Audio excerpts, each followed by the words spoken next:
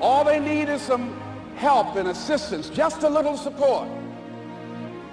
All they need is some insight or a different strategy, a plan of action to make some adjustments that will open up the key to a whole new future for them, that will give them access to the unlimited power that they have within themselves.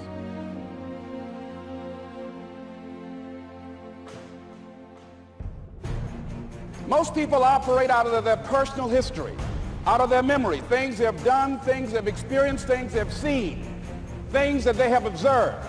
What I'm suggesting that you operate out of a larger vision of yourself. I want you to see yourself doing what you want to do, experiencing what you want to experience, having what you want to have, doing what it is that gives your life some meaning and value.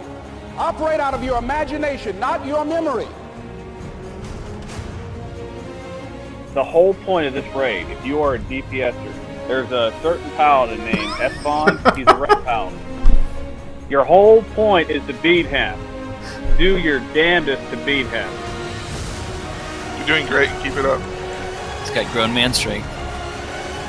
You know, if we get anything done, any of these fuckers down. Oh, don't die. Shit. I'm trying to get you.